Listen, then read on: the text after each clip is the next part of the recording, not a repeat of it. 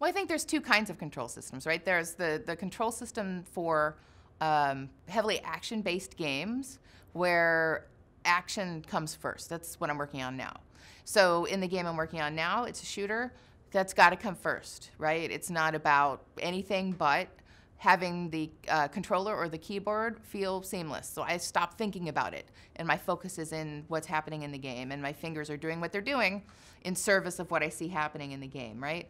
So that in that case, it's about making the controls as transparent as possible. And to be honest, when you're in that environment, a lot of times you're looking at what other games people are playing, because you want to leverage the muscle memory that they've already built up about games that they've been playing for years. So there was this time where there was Gears and there was Halo and there was another game that I can't recall right now, that all three had different mappings, and every time you'd play one, you'd be like, because your fingers were used to Halo at that point, and you started suddenly, instead of reloading, you're changing weapons and you just don't know what's going on, right?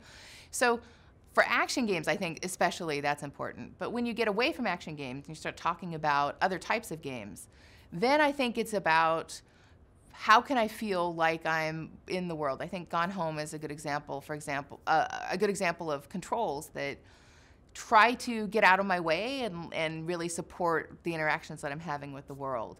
So I think the biggest danger is that designers love complicated things.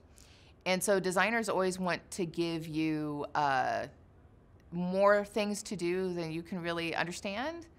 I think it's a great exercise for designers, even if it's not a console game, to map their controls to a controller.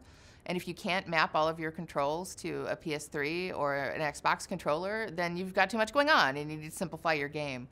And I think that's not a step that, if you're not a console developer, you might not even think of doing that, but I think it's super important.